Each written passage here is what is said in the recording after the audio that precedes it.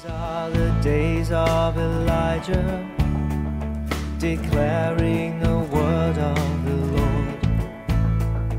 And these are the days of your servant Moses, righteousness being restored.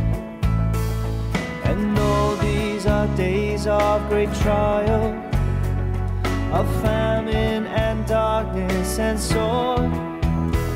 Still we are the voice in the desert crying, prepare ye the way of the Lord. Behold, he comes, riding on a cloud, shining like the sun.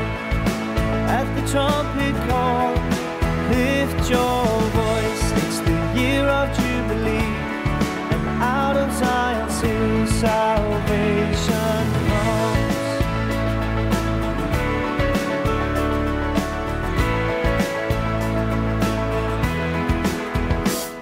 And these are the days of Ezekiel, the dry bones becoming as flesh. And these are the days of your servant David, rebuilding a temple of praise. And these are the days of the harvest, the fields are all white in the world. And we are the laborers in your vineyard, declaring the word of the Lord. Behold, he comes, riding on a cloud, shining like the sun. At the trumpet call, lift your voice, it's the year of Jubilee, and out of Zion's hill salvation comes. Behold, he comes, riding on a cloud, shining like the sun. At the trumpet call, lift your voice, it's the year of Jubilee, and out of Zion's hill salvation comes.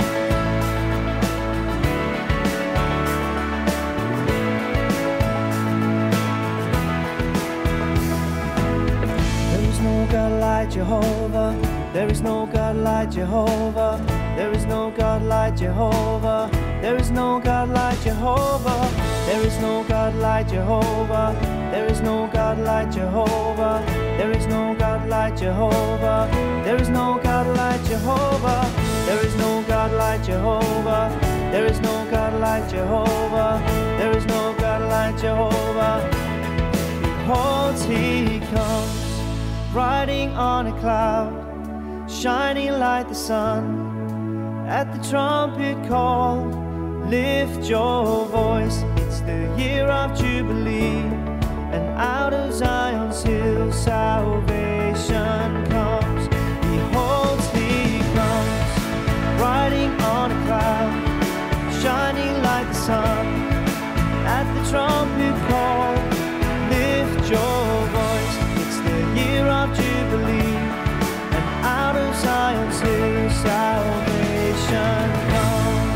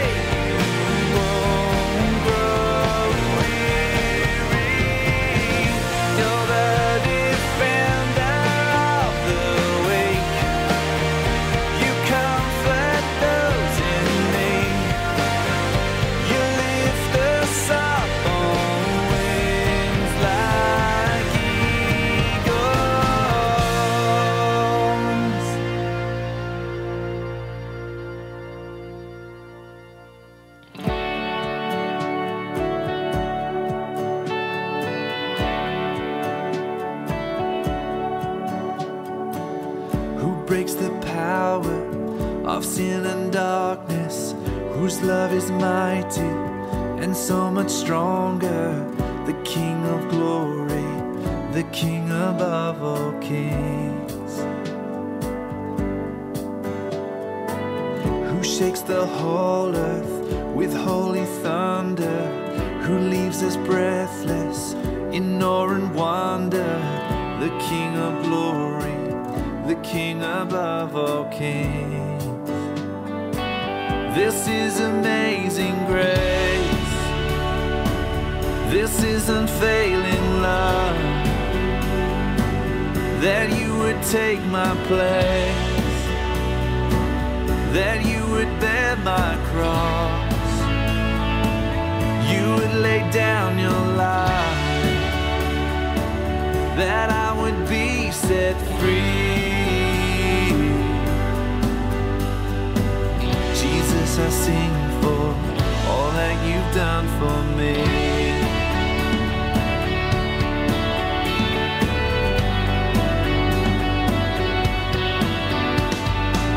Who brings our chaos back into order, who makes the orphan a son and daughter, the King of glory, the King above all kings, who rules the nations with truth and justice, shines like the sun in all of its brilliance, the King of glory, the King above all kings. This is amazing grace. This is unfailing love, that you would take my place, that you would bear my cross, you would lay down your life, that I would be set free. Jesus, I sing for all that you've done for me.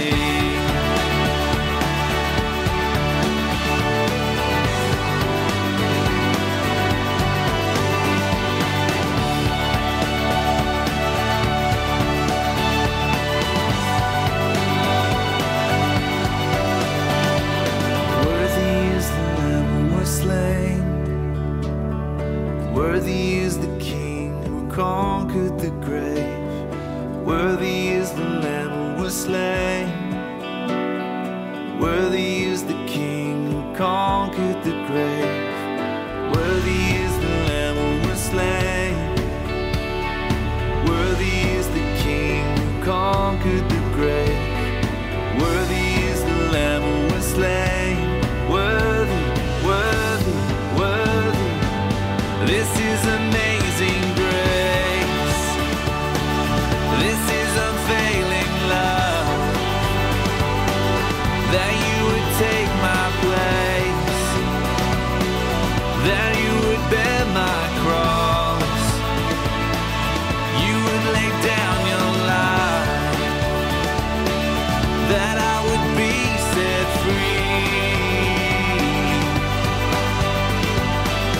Jesus, I sing for all that you've done for me.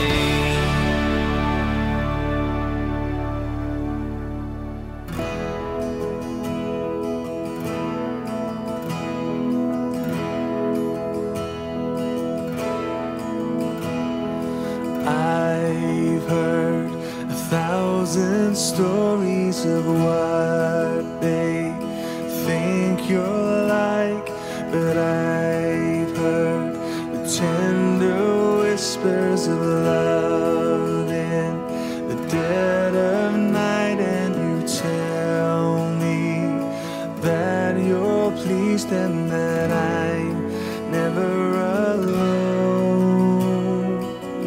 You're a good, good Father. It's who you are. It's who you are. It's who you are, and I'm loved by you. It's who I am. It's who I am. It's who I am.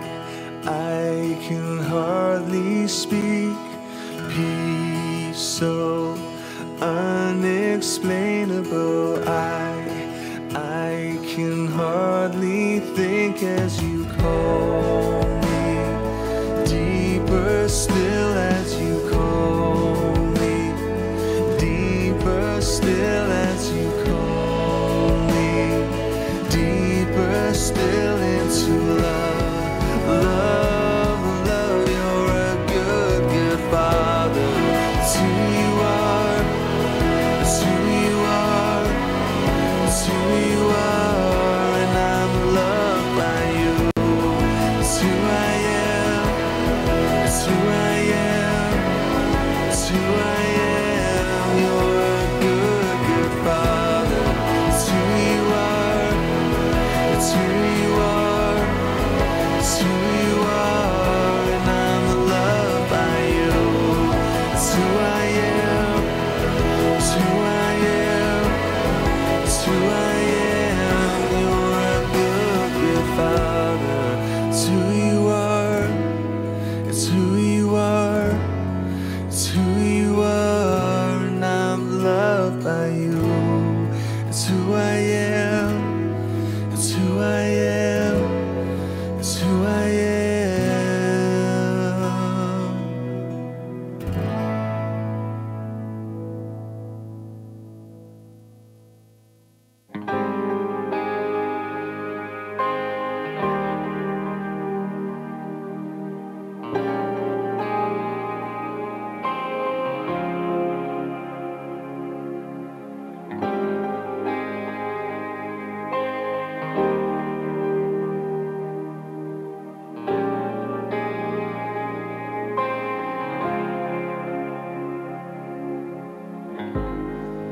The moon and stars, they wept. The morning sun was dead. The Savior of the world was fallen. His body on the cross, his blood poured out for us. The weight of every curse upon him.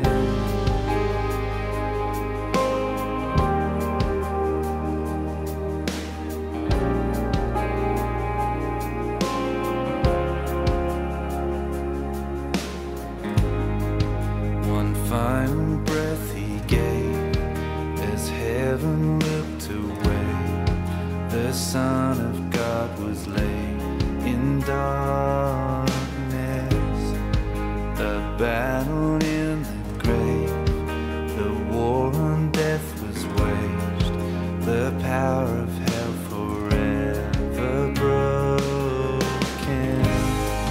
The ground began to shake, the stone was rolled away. His perfect love could not be overcome. Now death, where is your sting? Our resurrected King has rendered you defeated. Forever he is glorified. Forever he is lifted high. Forever he is risen. He is alive. He is alive. The ground began to shake, the stone was rolled away. His perfect love could not be overcome. Now death, where is your sting? Our resurrected King has rendered you defeated. Forever he is glorified. Forever he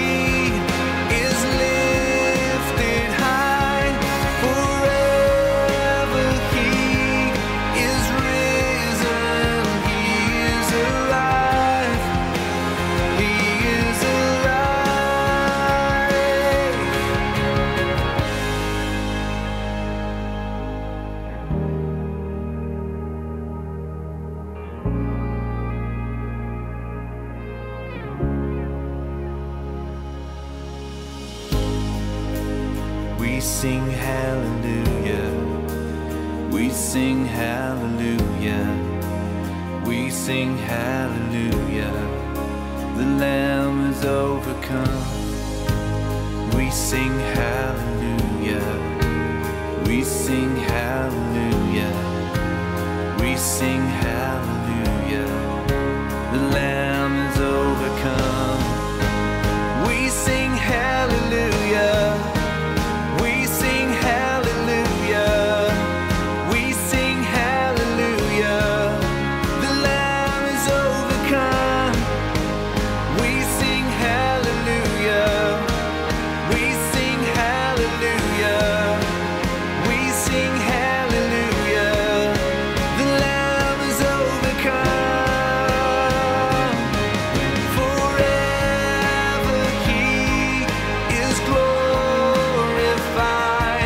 Forever He is lifted high. Forever He is risen. He is alive. He is alive.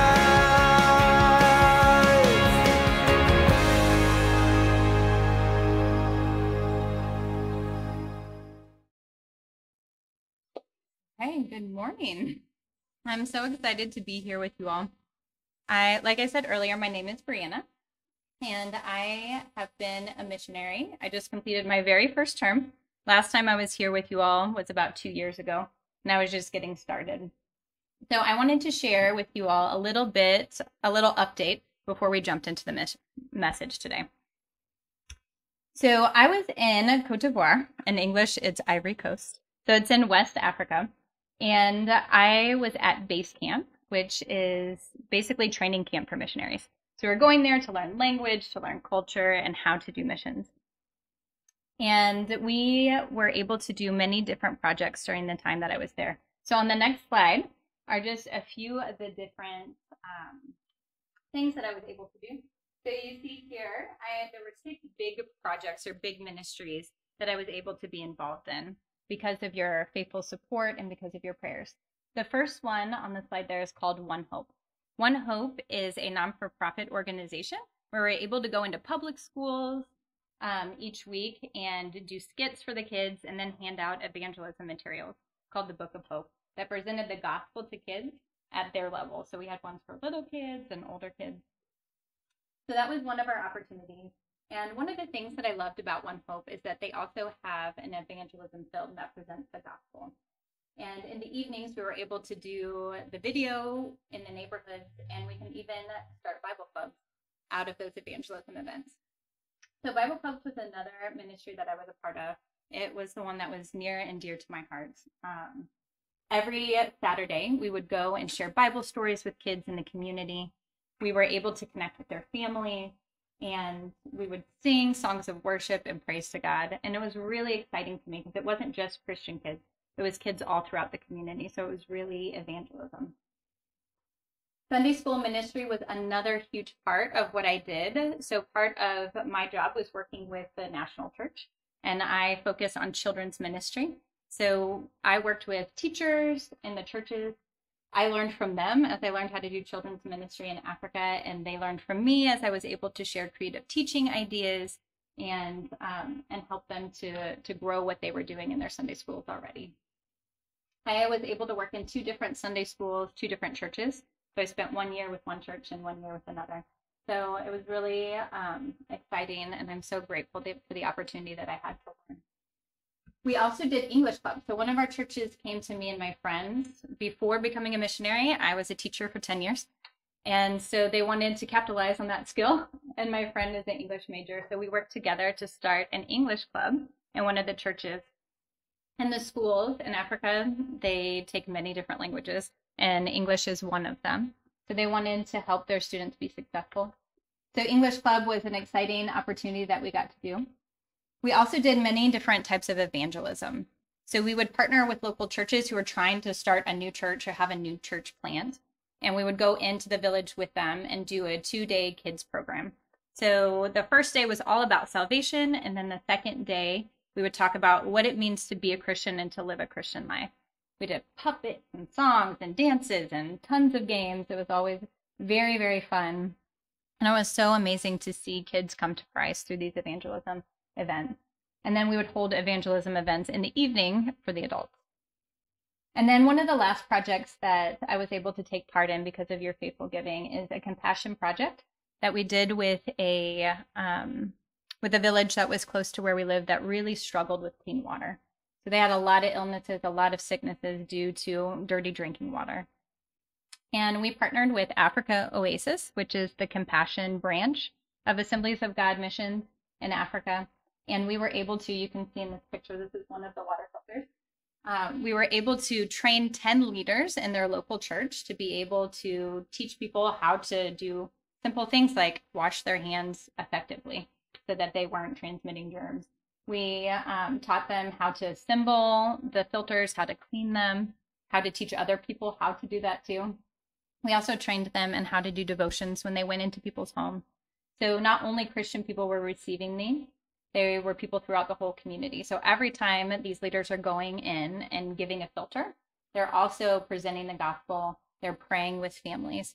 So it's an evangelism tool as well as meeting the felt need of this community. So we were able to pass out 200 water filters with this project. Yeah. Really changing the lives of people, giving them what they need physically as well as what they need spiritually. I wanted to share just a short testimony of Bible Club. So like I told you, Bible Club was one of my very favorite ministries that I was able to do.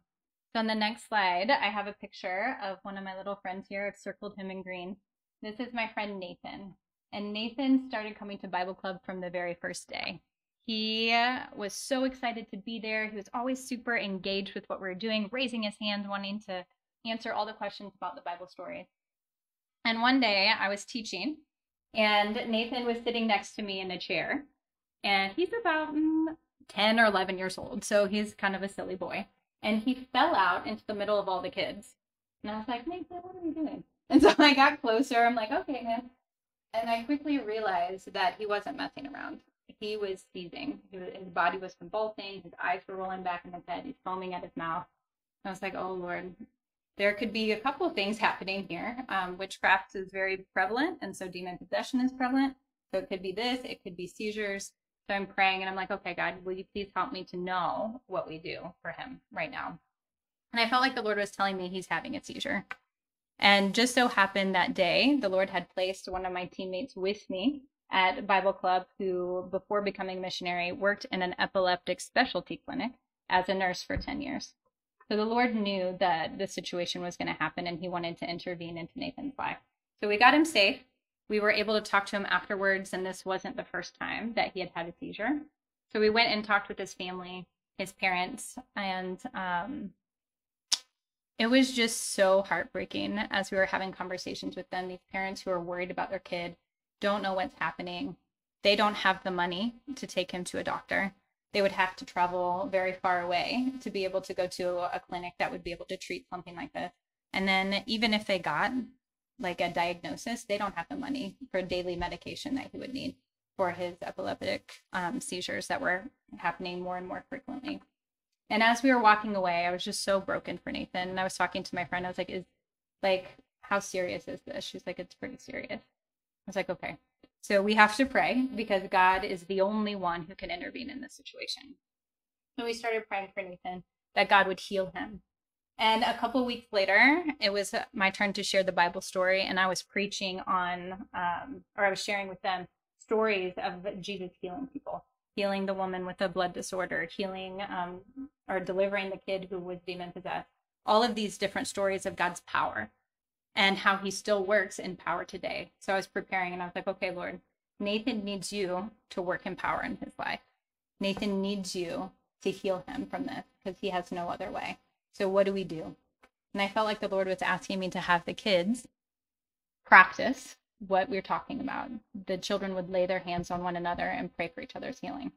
So that's what we did. I did the message. We got everyone up, and whoever was sick, we laid our hands on them. And I reminded the kids that we pray in faith, believing that God will do what he promised he'll do. And after praying for Nathan, I didn't see him for a couple of weeks. He wasn't there, and I was worried about him. I was like, see what's going on. And after he returned, a few weeks later, he quietly shared with one of our leaders, who spoke better French than me, that he hadn't had any more seizures since that day that we prayed for him. And our leader was encouraging him, you need to share this testimony because God has healed you, and you need to share it with other people so that they can believe too. And he was nervous that day, but he came back the next week, still hadn't had any seizures. And he shared with his friends how God had healed him, how God had intervened in his life. And I was so excited. I was like, yes, God, you still work. You still move.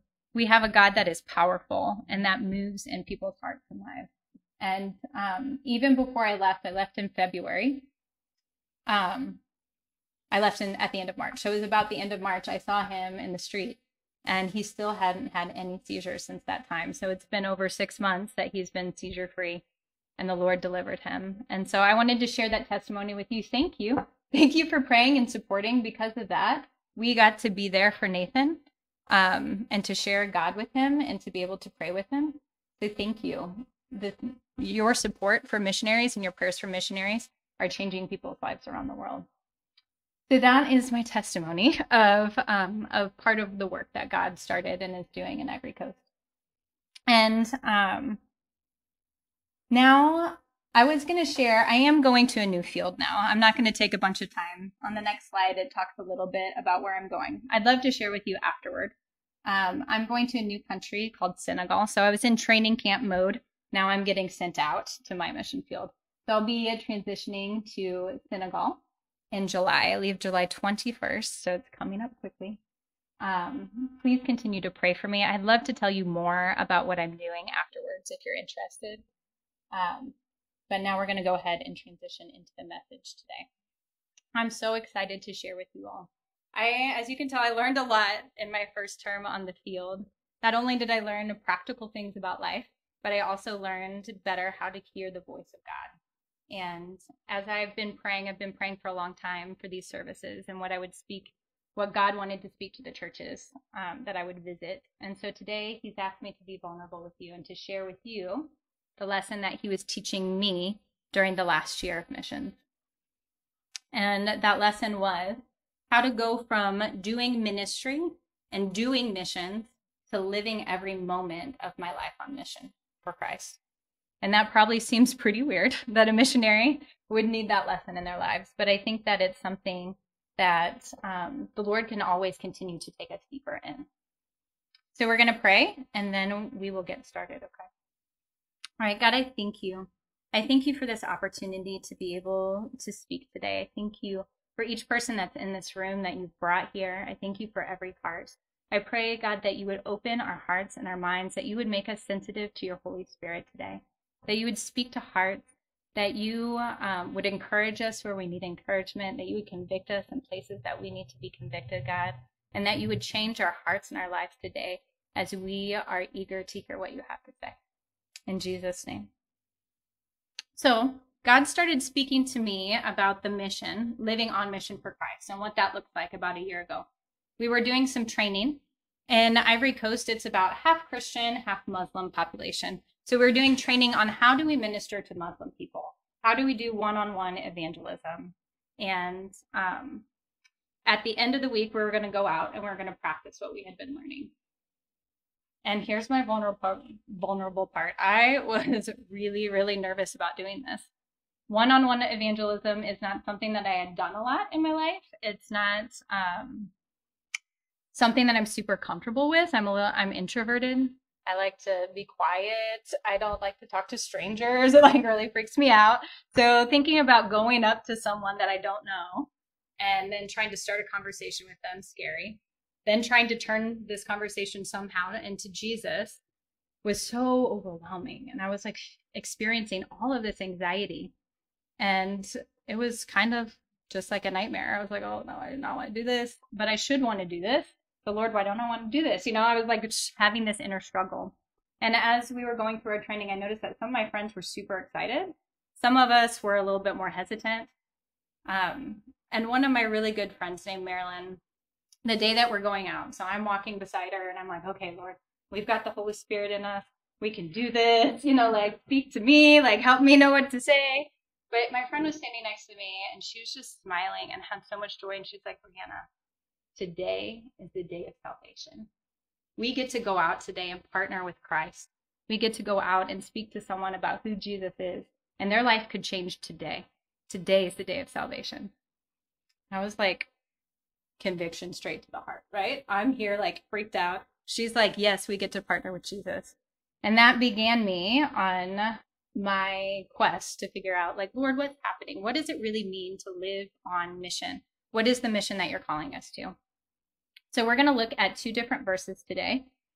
And the first one's going to be in Acts 1:8. And then the second one is going to be in Matthew 28:18 through 20. So I think maybe if you go to the next slide. Oh, yes. Okay. So this is a picture of one of the times that we're going out to do some witnessing. So this is my witnessing story. And so one of the big questions that I asked myself is, what is the difference between me and my friend? And then it was really in her attitude that today is the day of salvation. So today I'm going to share with you from Acts 1:8. So that's where we're going to start, Acts 1:8. And Acts has quickly over the last year become one of my favorite books of the New Testament. I took a class in Global and like really studied it, and I'm studying it again with one of my friends. But it's also spoke to me as I was looking at the mission of Christ. What is the point of being a Christian? What are we supposed to be doing? How are we supposed to be living our lives?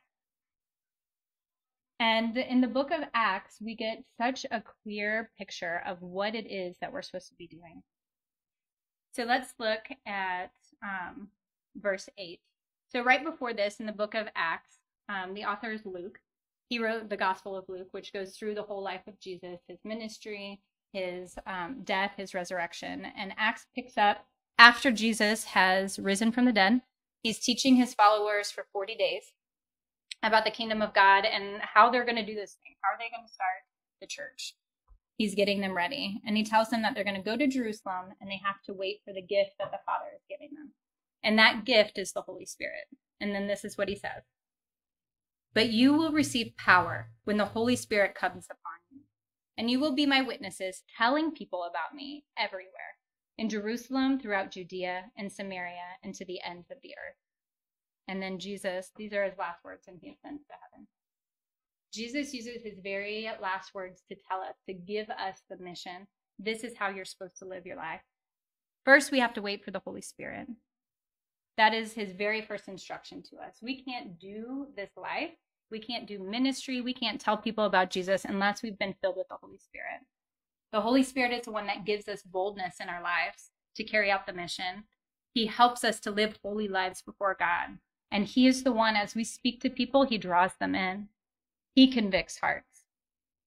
And then it says that we must go out. We must go out and be witnesses, telling people everywhere. Not in just some places and some moments, but go everywhere telling about Jesus and the salvation that they can find in him. Before I became a missionary, I was a teacher in the public schools, and I came and I sat in my chair, my spot at church. I came and I learned how to live a holy life. I learned about Jesus. I served. I love serving, so I served in all the different ministries because service came easy to me. But every time that the pastor would start talking about witnessing to people and evangelizing, I would always get a little bit nervous. Because like I said, stranger danger, right? Talking to strangers is kind of scary. But also because I also wondered, I got saved when I was 7 years old. I wondered, I don't have a crazy conversion story. I don't have this moment, where everything changed. Praise God, I have a life of God's faithfulness, right? But I wondered, is my testimony compelling enough to make someone be like, oh yeah, I want to follow Jesus? I was worried that maybe they'd ask me questions about the Bible and I wouldn't know all the answers about it. And then I'd look stupid and be like, you don't even know your religion. Or, I had all of these scenarios that would go on in my mind. So I decided that a better way for me personally to be a witness would be to live a holy life.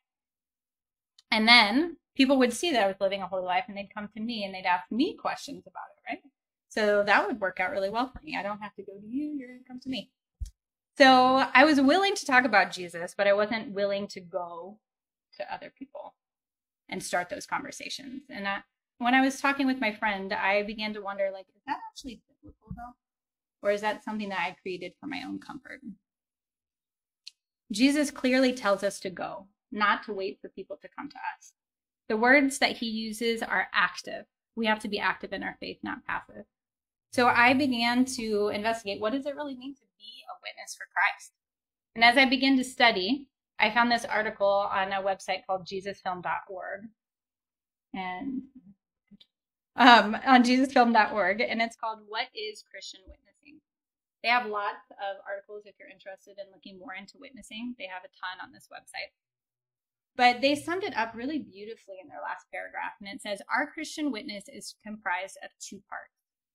It's about telling others what Jesus has done for the world, with an emphasis on our personal experience. And when I read that, I think for the first time, I started to see what witnessing could look like. It doesn't have to be me sharing this crazy story of how God saved me from drug addiction or things like that. But it was really telling the truth of who Jesus is. I can do that. I know who Jesus is. He's my Savior. I can talk about how he's forgiven me of sin in my life. I can talk about how he's the healer. I have testimonies of healing, and then I share that story, right? I can talk about how God loves me and how he's been present with me in really difficult moments in my life. I can talk about how he's delivering me from anxiety, right? So I have these testimonies, and I can place them on the character of who Jesus is. But it also says that witnessing is putting our transformation on display. The fruit of the Spirit is this seal of authenticity that empowers our message. So it is also about living a holy life. I didn't get it completely wrong, which was a little bit of a relief. As I was reading this, I realized that witnessing is really twofold. It's speaking and it's living. I was more comfortable with one portion of it, the living part, and not so much with the speaking. I was living my faith before others, but I was expecting them to come and seek after what I had. Essentially, I was putting the entire responsibility of witnessing onto people who were lost. And then the Lord immediately brought to my mind the scripture in Romans 10:14 that says, but how can they call on him to save them unless they believe in him? And how can they believe in him if they've never heard about him? And how can they hear about him unless someone tells them? Yes, we need to live holy lives that prove the power of salvation. The way that we live our lives matters. Transformation that happens in our life as we seek God is the proof that what we're sharing, the message that we're giving people, is real. But we can't neglect seeking opportunities to speak and to share. We must also go. We have to go to our friends. We have to go to our family members, to our coworkers, to the people that we see. Our favorite waitress at the restaurant, right? She needs Jesus too. We have to go. We don't witness on accident very often. It has to be an intention of our heart. And this realization that I was fulfilling part of witnessing, but not the entire thing, led me into lots of prayer because I knew I needed to go, but I was still scared, right? Like, I'm still scared about this though, God. So I need you to help me. And then as I was praying one day, I was listening to a song called Until All Have Heard. And the first line says, break my heart for the ones who are lost, who don't know of the work of the cross. And in that moment, God was revealing to me that I had lost my brokenness over the lost. Yes, I cared about the lost. I gave up my entire life to go to another place and to tell people about Jesus, but it was caring. It wasn't brokenness. I had compartmentalized. Right now we're doing evangelism. Right now we're doing Sunday school. But it wasn't every moment of my life, every person that I passed wondering, do you know Jesus? And a brokenness for that experience in their life of being lost and not knowing the goodness of my Savior. God gave me a picture in my mind. This is my actual Bible from high school, this picture here. And he asked me this question, do you remember? Do you remember this day, Brianna? Do you remember being filled with the Holy Spirit and the brokenness that you felt for people? I worked at the UPS store, which is the mailing store, and we had rush label stickers, right? So one day I was bored, like in between people, and I picked a sticker off and I put it on my Bible. And I wrote, are you in a rush to save souls? It's a very teenager thing, but at the same time, He was like, do you remember this? Do you remember that feeling in your heart of brokenness for people who don't know me, of people who are living in the midst of sin and who are searching for something to save them? Are you still in a rush to save souls? What had happened to my broken heart for the lost? Where I would walk by someone and wonder, do you know Jesus? Because you need to, right? He will change everything about your life. As I grew older, I had grown more distracted in my life. You know, you go to college, you're busy with all your classes and you're working, you graduate, you're getting your career. I was a teacher. It takes a lot of time. Teaching takes up a lot of time. And I had become more worried and in a rush to fill my to-do list and my task list than I had about the mission of Christ in my life. My mind was filled with responsibilities and chores and duties, and so there was no space for me to even think and slow down. And when I was at the store or when I was with people, like, do you know Jesus? And to really see the people that were around me. And after God revealed this to me, I knew I needed to pray and to seek that broken heart, for the lost, for the guard that was at my grocery store, and for my lagoon lady, or for the guy behind the deli. God was asking me to slow down and pay attention, to care more about other people's eternal soul than about my comfort. So I began to pray for that heart. And I continued studying. So next we're going to look at Matthew 28, 18 through 20, because there's another piece of living life on mission that we sometimes forget. And here's what Jesus says. He says, Jesus came and told his disciples, I have been given all authority in heaven and on earth. Therefore, go and make disciples of all nations, baptizing them in the name of the Father and the Son and the Holy Spirit. Teach these new disciples to obey all the commands I've given you. And be sure of this, I am with you always, even to the end of the age. And here again in this scripture, we see that the first command is for us to go. But Jesus wants us to take it a step further. He wants us to disciple people. This isn't just the job of your pastor or the leaders in your church. This is the job that he gave every single believer, right? We have to witness and we have to disciple people.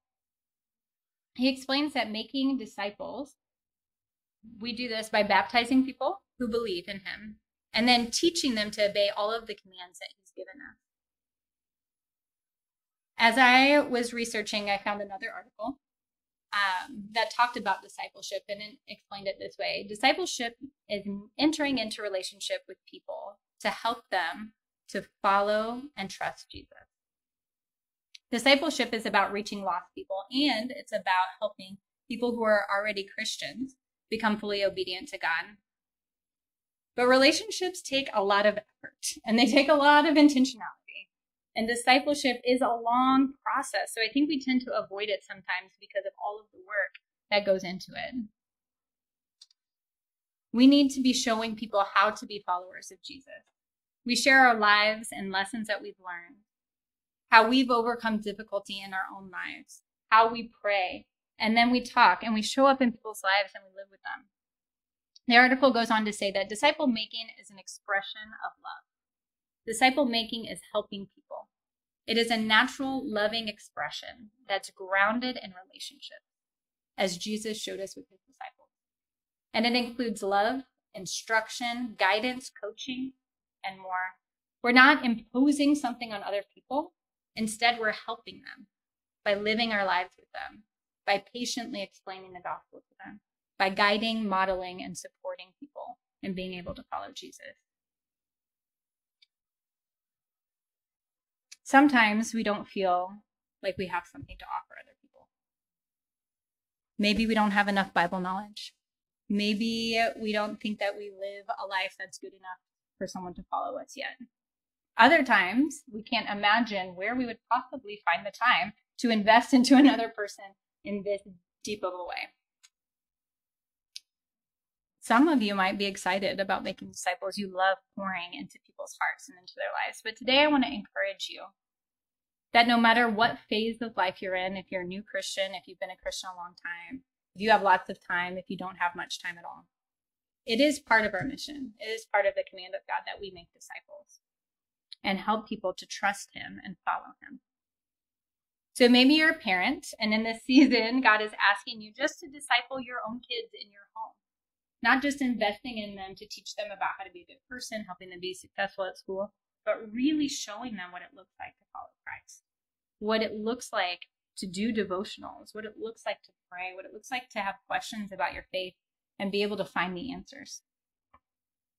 Maybe God is asking you to serve somewhere in a ministry.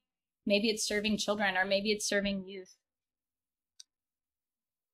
Discipling doesn't have to be really hard. Little kids, they don't need a lot of complex doctrine about the Lord, right? They need love. They need you to tell them the simple truths that you know. You can disciple someone. You can disciple someone. Maybe you're passionate about parenting, and you can walk alongside a new couple that are becoming parents, and you can show them how to be godly parents. Maybe you have a passion for sports, or you have a passion for cars. You can start lots of different things where you can invest into people.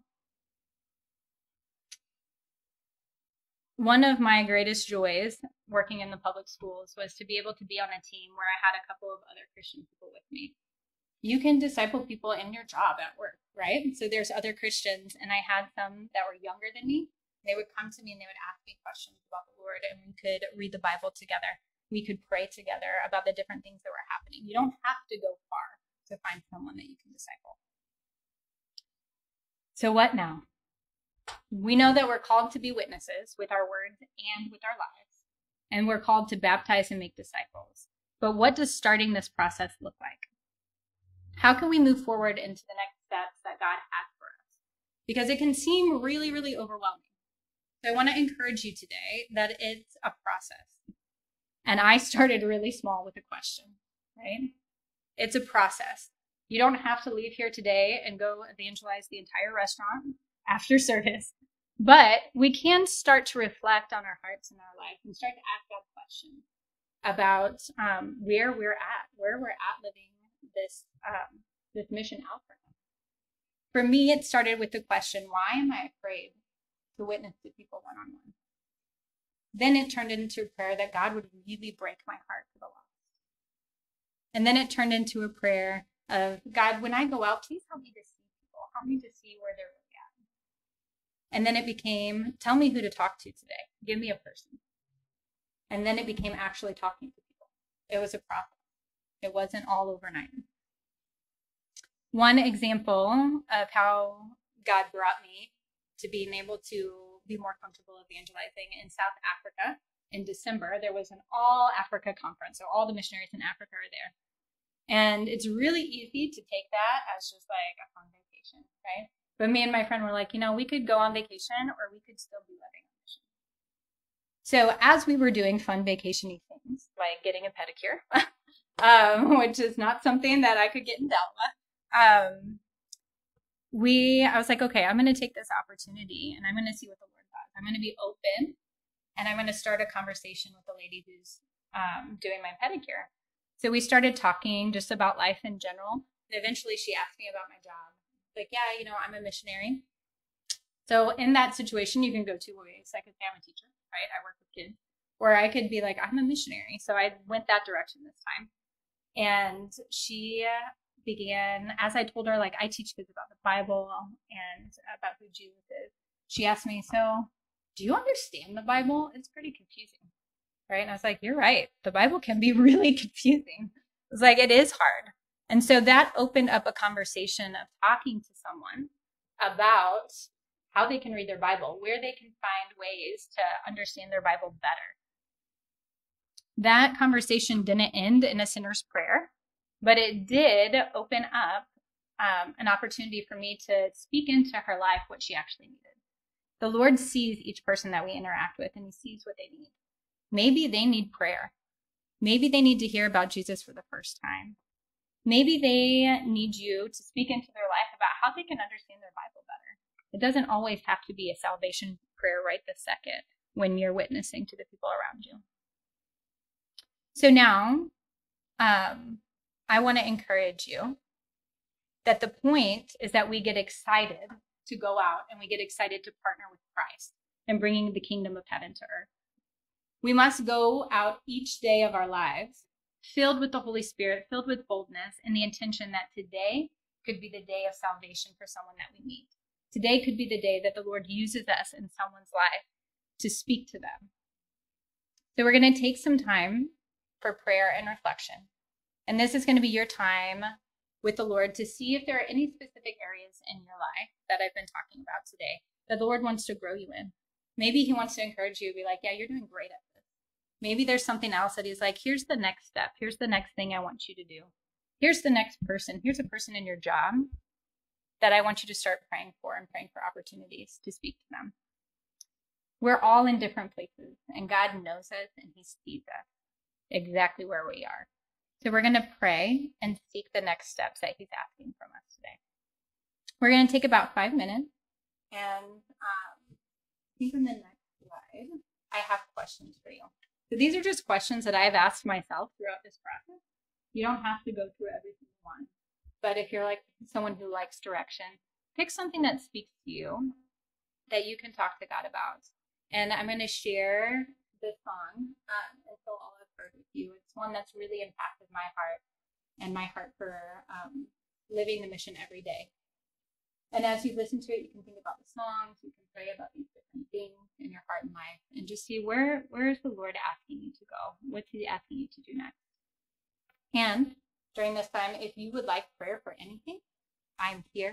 I'm going to be up front, or maybe off to the side here if you'd like me to pray with you about anything. Okay, so we're going to take about 5 minutes, and then at the end, I'll come up and I'll close this. Okay, I'm going to take a moment just to pray for us as we go out today. I hope you had a good conversation with the Lord in your reflection time. And, today is the day of salvation. Today is the day of salvation for someone, and we get that honor and that privilege to carry this message into the world. So let's pray. God, I thank you. God, I thank you that your heart is for people, that you see each of us exactly where we are today, that you know our hearts, that you know our thoughts, God, that you know the next step that you want us to take in living this life on mission for you. God, and I pray that you would fill each of us in this place with the power of your Holy Spirit. God, that it would fill us to give us boldness, to help us to live holy lives, God, to give us that brokenness that we need for the lost. Jesus, would you break our hearts for the people that are around us that are living lives without you, God, who are destined for hell without you, God. Lord, would that be something that hurts us, God, enough that we move with love and compassion to the people that are around us? God, I pray that you would set this place on fire for this community here in Ashland. Lord, we pray for opportunities. God, would you give us opportunities to speak into people's hearts and lives? God, that we can show them that you are real and that you are true and that you have love and life and peace just waiting for those who would accept you. God, would you make us your witnesses? Would you give us people to disciple in our lives? God, and would you help us as we go? In Jesus' name, amen.